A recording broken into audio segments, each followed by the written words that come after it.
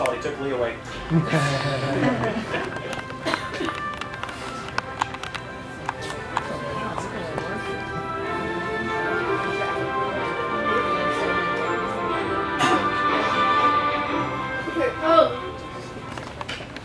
In 1950, my grandfather Bill Rice spent several weeks in the Belgian Congo giving the gospel to people, many of whom had never heard the gospel of the Lord Jesus Christ. When he came back to the States, he found that there was an entire group in America, much like the people he had been ministering to in the Belgian Congo in Africa. Those were people who, like his own daughter, were deaf and therefore had never heard the gospel. In 1953, Bill and Kathy Rice began Bill Rice Ranch in order to give the gospel to those who had not heard it. At the ranch, deaf-hearing people swim, ride horses, play games, meet friends from literally across the country, and most importantly, they hear the gospel in their own language from people who know them, understand them, and love them. Jesus is not dead. Jesus now is alive. Hello, my name is Tyler Thornton. Hello, I am Rebecca. At the age of 12, I came here to the Bill Rice Ranch and became saved. Later, we met while working here with the deaf children. I'm excited to be back here, working with deaf children, helping them to understand about Jesus Christ. Now, I'm the director of Deaf Camp, continuing to reach deaf children for Christ.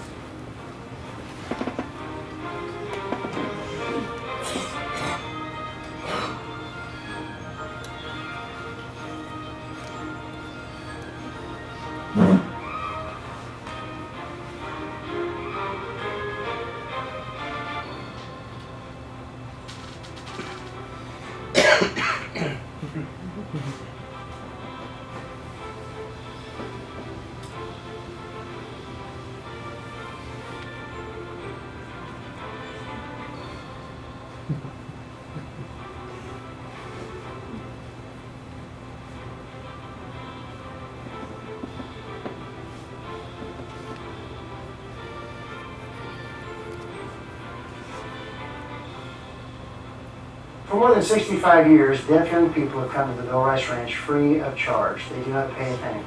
And for more than 65 years, God has provided for us as we provide camp for them. Would you prayerfully consider giving to make a week of camp possible for a deaf young person this summer?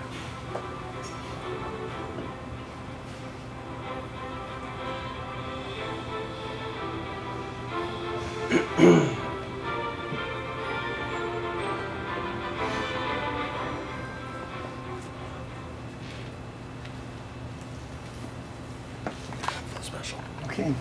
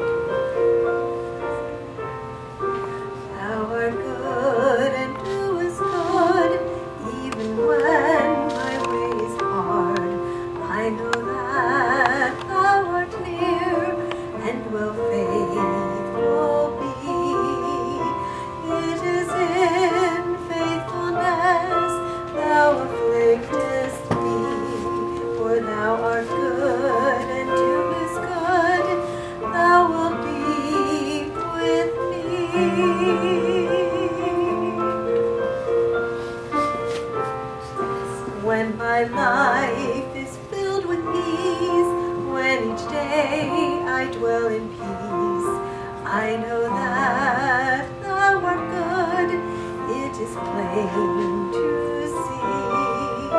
But when pain and fear are mine, I will cling to thee, for I know thy sovereign hand leads me safely through. Thou art good and doest good in the sun and rain. In the dark I trust in Thee, in the light the same. Thou art good and doest good, even when my way's hard. I know that Thou art near and will faithful be. It is in faithfulness Thou afflictest me. For Thou art good and doest good. Thou wilt be with me.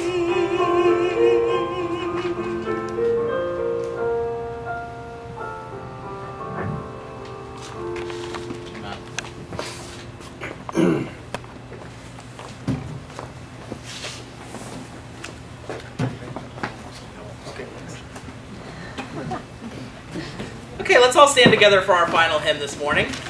We're going to sing hymn number 244. This is a song that many of us learned just last week. It's a great invitation hymn, Let Jesus Come Into Your Heart. We're going to sing verses 1, 3, and 4. And then after verses 1 and 3, we're going to dismiss the children out into the back for the children's church hour. Brother Will, you please come. All right, good morning. Good morning. Good to see you. It's been a little while since we've been privileged to be here, and we love Pastor and Mrs. Price. We love this church, and if I haven't met you, I'm glad that we'll have a chance today. And if you're a guest, if you're like I am, you're a guest, they're even nice to people from Tennessee here. So I'm sure they'll be nice to you too. And if you're like us, we're just so thankful that you've come and joined us today.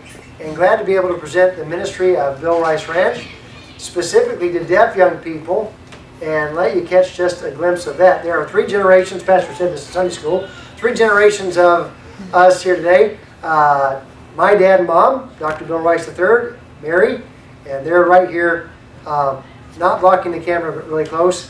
And then my wife, Sina, is the one that just sang. Mom signed in sign language, American Sign Language. Sina sang in English, and so that's my wife, Sina. And then Weston is the youngest of our 3 children. We have a daughter in college, she's 21. We have a boy that's at Bill Rice Bible Institute. He's 18. Weston is 15, and I'm still young, kind of. All right, so glad to be with you this morning. Glad we could share this with you. Father, thank you for the Bible. Thank you for this church, and thank you for the privilege of being here. We're so grateful that we can be. And I pray that what we see and what I say will honor you and encourage us. I pray for those that have never trusted the Lord Jesus, they would see the righteousness of God and the conscience that He's put in each one of us, and the love that compelled Him to send the Lord Jesus. And I pray that you'd help us to think not just about what we're doing today, but the reasons for which we do them. And I pray this in Jesus' name. Amen. Romans 13, we read Romans 12 today, this morning in Sunday school with my dad. So we're just like the next page over. Let me ask you a question. Let me begin with young people. If your teacher walks out of the classroom tomorrow and she says, everyone be quiet, what's the first thing that happens as soon as the teacher's out of the classroom? What do you do when the teacher leaves the classroom? And why would you ever do the right thing? Do you do the right thing, and why would you?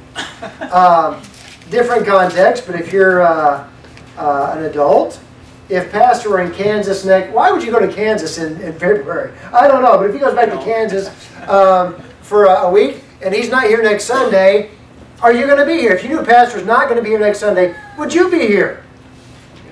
In short, do you make it a practice of doing the right thing? And more specifically, even if you do the right thing, why do you do it? And does it matter? Now, I think we can kind of go to seed on, judging our motives and so on, but I think it is a worthwhile endeavor to just see what the Bible says about not just doing the right thing, but the reasons for which we do them. Romans 13 deals with the government and the law. As to the government, I'm just talking about human government. As to law, I'm talking about the 10 Commandments in particular. And so God is the one who invented pastors, parents, and presidents. I don't mean our form of government per se, but God is the one who invented the home and the government and also the church. And so we find here in that setting three motivations that can govern us. And I want to ask you which one is governing you, if any of them all are, all right? Why would any of us do the right thing? We'll begin in verse 1, all right? And see if you can see the motivation dealt with in the first few verses here, specifically in light of living in submission, in light of the authorities that God has placed in our government in particular. Verse 1, let every soul be subject unto the higher powers. He's talking very specifically about government. Not every government is godly, most of them are not. But the concept of being governed, the concept of authority, even in government, is God's idea. And you find out why that's important. For there is no power but of God, the powers, the authorities that are ordained of God. So no one has authority except at the pleasure of God Almighty. Now, I'm not preaching on that today. There's much that could be said. But I want to show you something kind of hidden away in the text. Not hidden, but subservient in the text. Verse 2. Whosoever therefore resisteth the power, resisteth the ordinance of God. And they that resist shall receive to themselves damnation or destruction is the idea. It's not talking about hell. It's talking about destruction. So God is saying, look, government is God's idea, just like church is God's idea, and the home is God's idea. And when we buck against the authorities that we find in these institutions, we war against the universe because we war against God. Now, that's strongly stated, but that is what it's saying. Verse 3. For rulers, now this is ideal, okay? This is the purpose for government. For rulers are not a terror to good works, but to the evil. Wilt thou then not be afraid of the power? Would you like to live your life without fearing every time you see a police car? Here's what you do. Do that which is good, and thou shalt have praise of the same. For he that is government is the minister, the servant of God, to thee for good. But if thou do that which is evil, be afraid. Why? For he beareth not the sword in vain, for he is the minister of God, a revenger, to execute wrath upon him that doth evil. Okay, so let me just look up this way. What is the motivation you find tucked away? Not even tucked away, it's obvious, it's repeated. What is the motivation for doing the right thing in the context of government? But we're going to broaden it to just life in general. What is the motivation that we find in these first few verses that would compel someone to do the right thing? Fear. Fear! Very good. Now, why do you say fear? Because that's what it says. Yeah, exactly. You're finding it from the Bible. I love this. So we're not just making this up. Notice words like be afraid. Notice words like praise, which is the same thing, just the flip side of the same coin. You're fearful or you're praised for doing the right thing. A person that's motivated by fear is also easily motivated by praise and vice versa. You guys understand what I'm saying? Notice he says wrath. Notice he talks about a revenger of God. So, you know what? You may not like this, and this may not be the highest form of motivation, but it's one that's validated by God. In fact, it's one that is acknowledged, and I think even blessed by God. That is this idea of fear. So, fear is definitely a motivation. 2 years ago, almost exactly, my 350 dually was stolen in Albuquerque, New Mexico. I actually watched the truck drive off the lot at 5:45 in the morning and wave goodbye. Now, I could tell the whole story, but I'm not going to for the sake of time. But 2 days later, we got our truck back. When I called 911, when I called the police after the truck was stolen, it took them 2 hours to respond. 2 hours! Now, when they arrived, they were polite, they were professional, they were competent, but 2 hours, why? Well, I found out why 2 days later when we got our truck back, and I spent $100 to get it cleaned out. Long story. It was roughed up royally, and so we wanted it deep cleaned because it needed it. And so I'm sitting on a bench outside the car wash in Albuquerque, New Mexico, facing Loma Avenue. And all of a sudden, meow, meow, meow, 4 black SUVs, lights blazing, are off to some kind of emergency. They were not uniformed, but they were all going at the same time, so something big was going down, I thought. A couple minutes later, a police box truck. Didn't know they had them, but they do. In Albuquerque anyway. They need them. A couple minutes later, a police-marked skid steer, like a small bulldozer, and then another box truck, and then an armored truck. I don't mean a Humvee with some plates. I mean, think a tank without a turret. I mean a full-blown armored truck. And I'm thinking, what in the world? I hope it didn't take 2 hours for them to respond, you know? So, an hour later, we get our clean truck. We're driving down to the rental place to turn in the car we'd used for the, you know, the intervening 2 days. And 2 more police cars passed us. And when we got to the car rental, it was just a half road over from where all this police presence was. Loma Avenue drains into downtown Albuquerque. It drains left. It has roads draining left into downtown Albuquerque. And there were 30 response vehicles parked on the main drag downtown Albuquerque. There was a chopper in the air. And my family, when I was getting my rental car turned back in, could hear, you know, you've always heard about this. They heard police saying, "Come out with your hands up." Now the next day I wanted to Google Albuquerque standoff. And look, I'm all for Albuquerque. I love New Mexico. So I'm not trying to beat up Albuquerque. Just don't take a nice truck if you go. I Googled Albuquerque standoff, and you know what I got? Nothing. I didn't know which one was mine. Okay, now here's the bottom line. Why did it take them 2 hours to get to my truck? A lot of crime here. It's small fry. I mean, who cares about some poor hick from Tennessee that lost his truck when you've got a standoff in downtown Albuquerque? Now, this sounds really poor in Albuquerque, but it's their fault. Okay? Here's the bottom line. If people do right only when they're afraid of being caught, how often will they do the right thing? Is that the kind of world in which you want to live? Everyone does right by other people, as long as you have a big baseball bat held over their head. Now, nobody wants to live that way, but all of us live that way sometimes.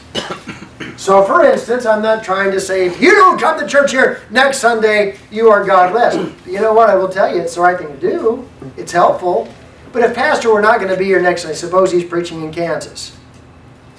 If I did show up, what it indicates is the only time I do the right thing is when I fear being, you know, embarrassed. Pastor would punish you, but, you know, it's only when you feel being embarrassed. It's a little bit like people that always seek to be praised. Ron Riley's a friend. He's not a peer, but he's a friend. He's an evangelist. And I've heard him tell this story many times, and he uses such self-deprecating humor, you know, to be modest, that I've kind of missed a truth, which is there was a time when he did a very brave thing. Long story short, he happens into a 7-Eleven store just as a robbery is going down. He grabs a 2-liter of Coke, whacks the guy, and holds him till the police get there. Okay, so they had a big Ron Riley day. You know, the mayor gave him the keys to the town. They took pictures. They did nice things, and he makes a joke out of it. But I started thinking about, that's not a joke. I would be bragging about that if I'd done that. I would not make a joke of it. I'd say, no, yeah, it was nothing. I just clobbered the guy and held him till the SWAT got there. I would do something like that. Okay. Now, praise is not a bad motive. I think pastors encouraged us this morning. It's just what pastors do. But I'll tell you something. If you are solely motivated by praise, what are you going to do when it becomes unpraiseworthy to do the right thing? Let me ask you a question. Does the government ever praise evil? Yes. Yes. It does. And we're not going to get that right now, but yes, it does. And is society clamping down as immoral? By the way, an allegation might be people who are amoral. They claim to be immoral, people who actually hold to the Word of God and what the Bible teaches and go for broke on that. Okay, so what I'm saying is, fear is a valid motivation. It does have its limitations. All right? Now here's a question before we go to the next thing. Do you have a healthy reverence for God and the authorities He's placed in your life? You know, a person who has no fear whatsoever, requires a SWAT team to help him do a trial, that person is not just a menace to society, he's not a help to other people. So you may not be a guy that's standing off the SWAT team, but if the only time you do the right thing is when you fear or when you're praised, that's a problem. Having said that, you know, we all need a healthy reverence for God and the authorities He's placed in life. Do you have that kind of reverence, that kind of respect? Second motivation is found in verse 5, where the Bible says, "Wherefore ye must needs be subject," you need to be obedient, "not only for wrath, but also for conscience sake." So what's the second motivation? Go ahead. Brother Swink knows, but he's already given me one answer. So what's the second motivation? Guilt. Okay, guilt. Okay, and specific. What's the word in the text? We just read it. Yeah, you're right. To some extent, not only for wrath, that is, you fear you're going to be roughed up, but also for conscience sake. Okay, so what he's talking about is fear. That's a motivation. Second motivation is conscience. Now, is fear external or internal? Yeah, I guess it's both. I had external, but yeah, it's both. But when I fear, I'm not fearing something inside, am I? I'm fearing something outside. If you don't do right, I'm going to whack you over the head. If you do right, I'll give you a Snickers bar. Okay, you don't want a society where everyone does right things because they're either going to get whacked or fed, right?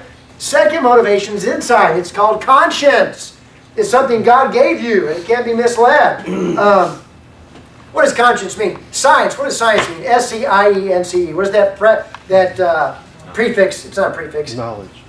Knowledge, right? So the science is knowledge, right? It's what we know. Conscience is with knowledge. Okay, prescience. We don't use that very often. It's knowing something ahead of time.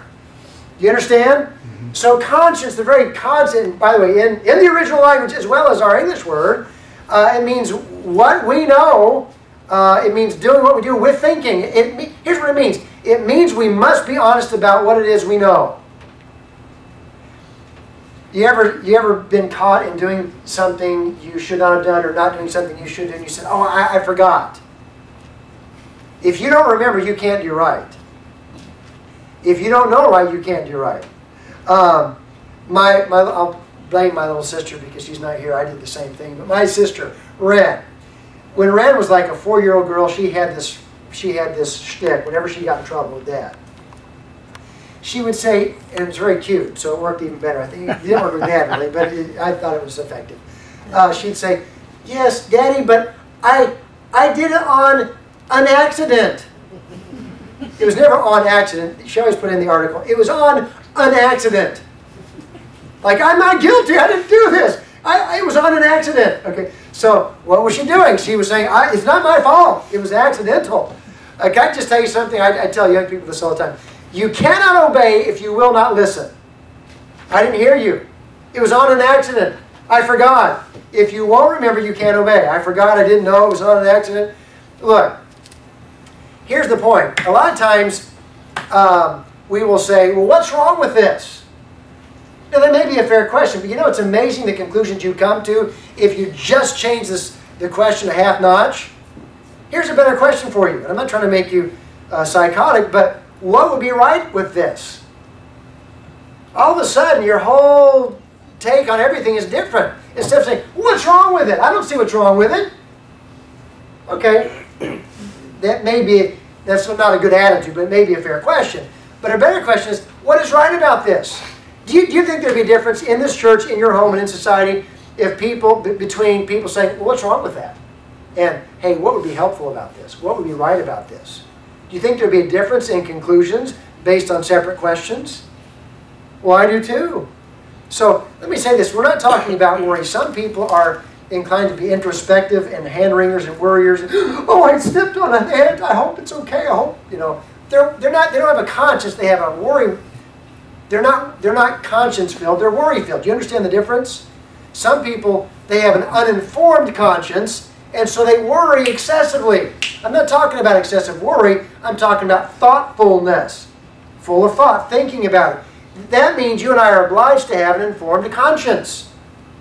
To know what God's opinion is about things. Not to worry about things, but to know what God's opinion is. That's confidence. Okay? We confide in people. You can confide in God, and confidence, that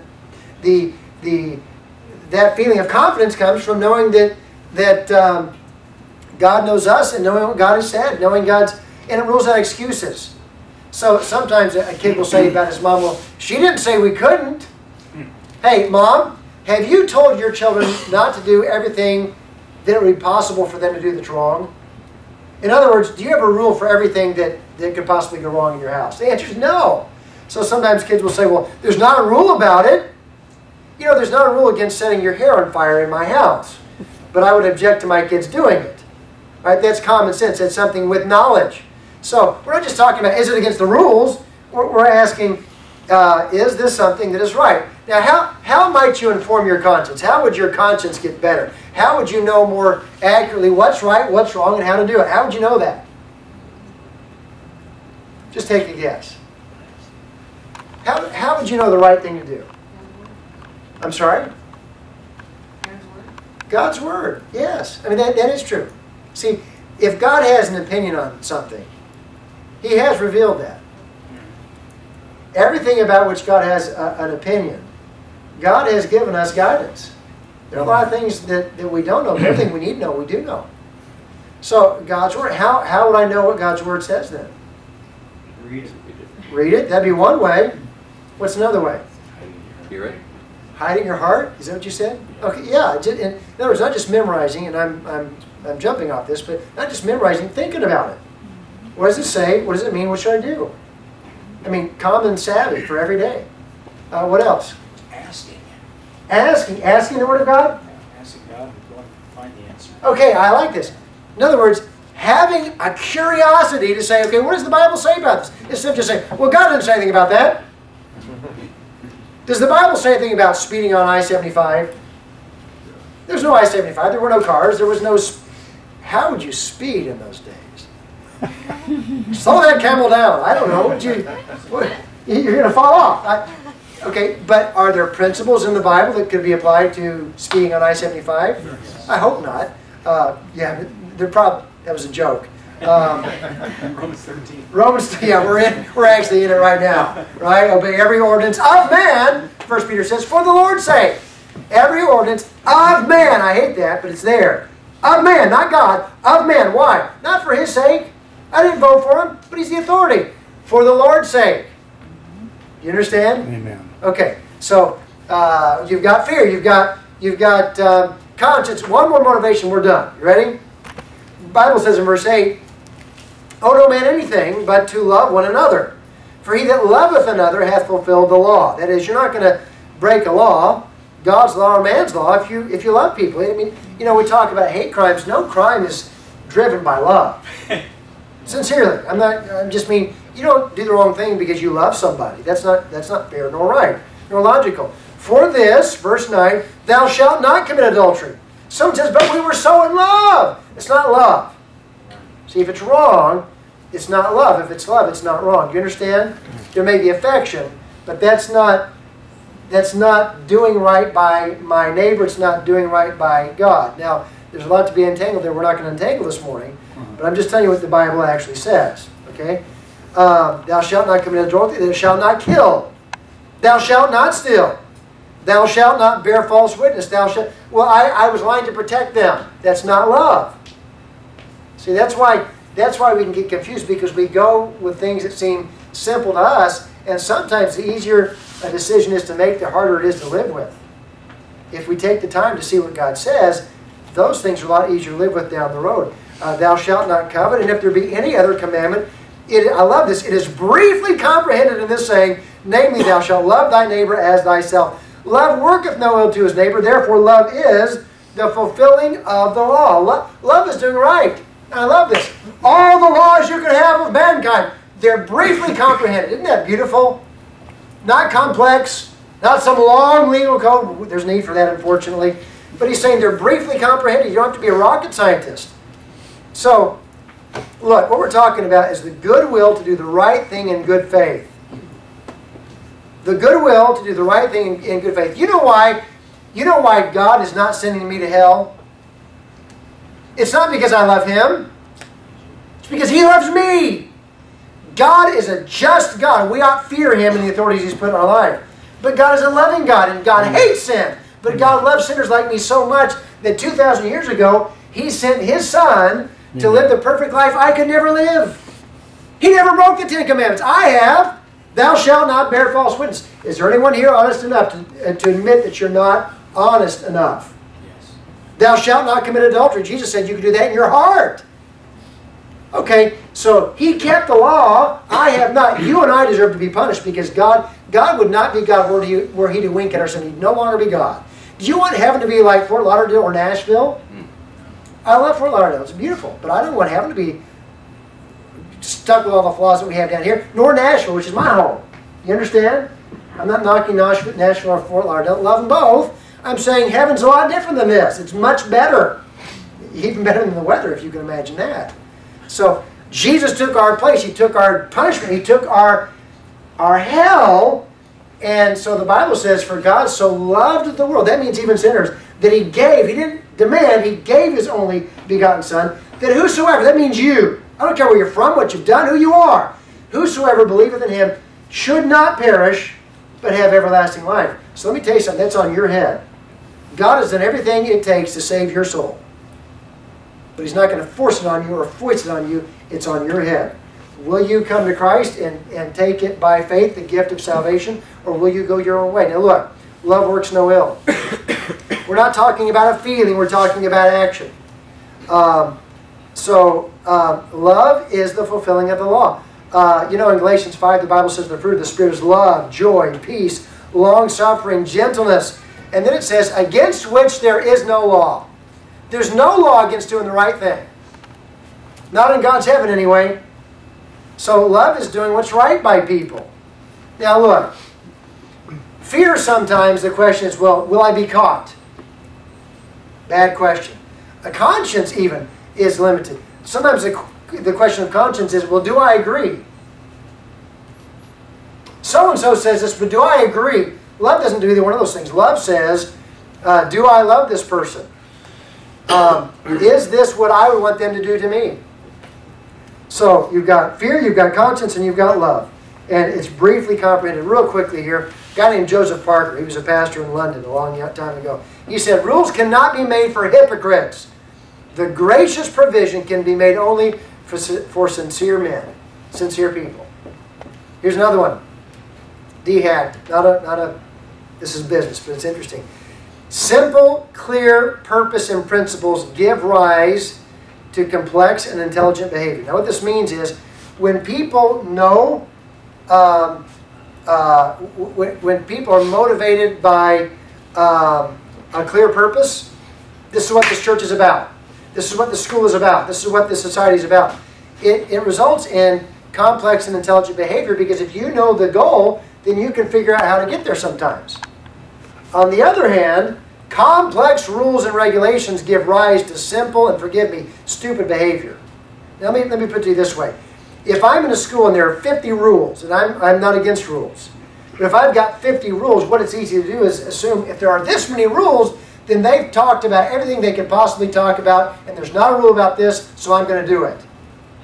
Whereas if I knew the rule is, hey, we do right by each other, you need to have rules specific. Don't go excessive on me here. But if I know, hey, we do right, we love each other here, then you know what? I'm going to be able to figure out on my own, if I have a lick of sense by God's grace, the right thing to do. Now here's the bottom line, we're done. The more love you have, the less governing you'll need. And part of the problem in our homes, in our church, in our nation right now, is we have the governing, we don't have the love. And you can't long govern people like that. Not without a tyranny. Yeah. And I'm big on that. Are you? So the more love you have, this is God inspired and God enabled and God animated, the less governing you need. Love for God and love for people. Here are my 3 questions in closing. Are you doing the right thing today? Are you doing the right thing? Number 1, are you doing right relative to a healthy fear of God and the authority He's placed in your life? Are you that guy who's always dismissive of authority unless it's you? I'll just tell you this. Mark the man who's always talking about authority, but only in the context of, I'm the boss. I'm the man of God. I'm the government of God. I'm the whatever. We don't give such people authority. But you mark an authority that's always talking about authority, but only his own. That is a danger. Beware that man. Because we're in a chain of command. The more authority you're under, the more authority you have. And so, do you have a healthy fear of God and the authorities He's placed in your life? You may be 75 years old and a man of great influence, but let me tell you something. All of us have someone we can listen to and someone we ought to obey. So, do you have a healthy fear? Number 2, are you informing and developing your conscience? Are you merely worrying? Are you ignoring? Or are you saying, hey, what does the Bible say? Let me ask the Bible. Does God actually talk about this? What does He say? What should I do? Now that's frightening because that obliges us. But you know, God would have you do things that you can't do. But if you'll know what He said and obey Him, He'll do it through you. And I'm not being super pious here. That's true. And if you haven't experienced it, then you need to get going.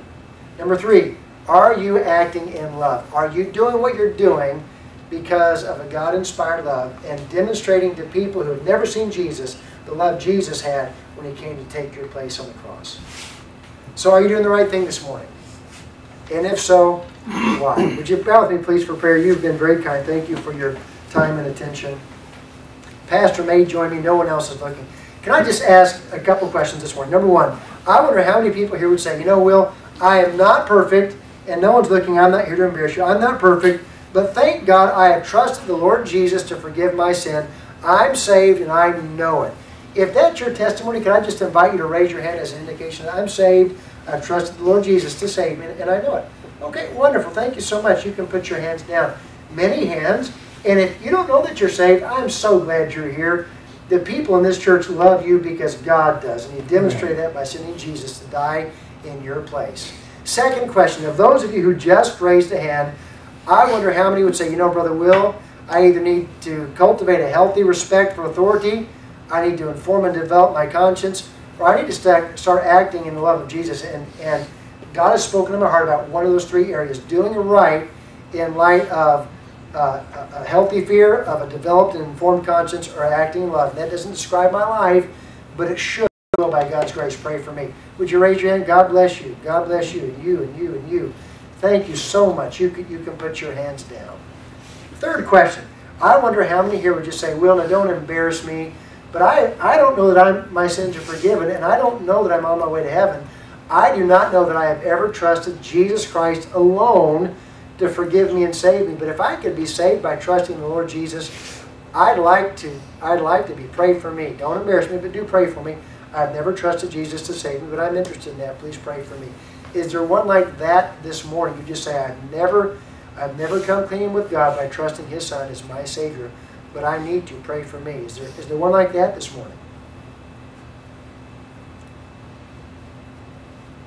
All right. Would you look this way? You can look right up here. In just a moment, I'll pray and just ask the Lord's help. Look, this has been fairly general.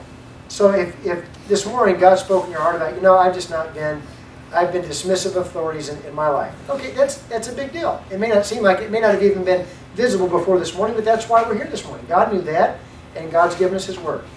If you're here this morning and you'd say, you know, the fact of the matter is, either I am ignoring what I know to be right, or I'm worrying about what is right, I've not been developing my conscience, then that's not just a good decision, it's one that demands an action, right? What does that mean? It means I need to be here where I can learn the Word of God. It means I need to be learning how to read the Bible. Maybe you don't know how to read. I don't mean you don't know how to read, but how do I understand the Bible? That's why you have a pastor, to help equip you. So find out. Ask questions. Be curious. Amen. Please. Maybe you're here today and you just say, you know, maybe I'm even doing the right thing, but I know I've not been motivated by love. Okay, well, you know what? If I'm like Jesus, then that describes my life. Loving of people, hateful of sin, and motivated by the love of Christ. So if God's spoken to your heart about that, then just do business with Him today. Let's stand together. I will pray. Pastor will be here in a moment. When I finish my prayer, if you would just remain standing with your heads bowed in a prayerful attitude, and we'll just have a hymn of your choosing. I don't have one in particular. Maybe Just As I Am, or actually anything. I should have had a song, but just as she plays this hymn, if God has spoken to your heart, just do business with God this morning and ask Him to help you do what you need to do. Second of all, if you don't know how to implement what you need to do, then before you leave today, just say, Pastor, God's spoken to my heart about having an informed conscience. How can I do that? We've said, but I mean specifically, what are 1, 2, 3, 4, 5? Tonight, what can I start doing as a habit? Or, you know, I have a neighbor, I just don't like him, and I need to love them. And by the way, what does that mean? How can I, what do you do in such a situation? Well, there are answers we haven't talked about today. They were talked about in Sunday school, but that's why you have a pastor. Maybe you're here and you just say, you know, I don't have respect for authorities in my life. And Pastor, I've got a hard boss. What does it mean to do right by a hard boss? I mean, do I actually need to listen to them? What do I do? Well, there you go. See, ask. Be curious. The Bible is practical. It's holy. It's infallible. It's true, but it's practical. So you pray after I finish my prayer, and then if you have a question, just come say, Pastor, hey, God's spoken to my heart. Can I talk to you after the service today? he'll know what you mean. You can set something up. Okay? Father, thank you for the Word of God. Thank you for this. Thank you for this church, and thank you for our friends here, and thank you for the privilege of being part of the day. Please help us to do the right thing and help us to know why. And I pray that you work in our hearts just now in Jesus' name. Heads are bowed, no one's looking right now as the piano plays. If God's spoken, do business with the Lord right now, would you?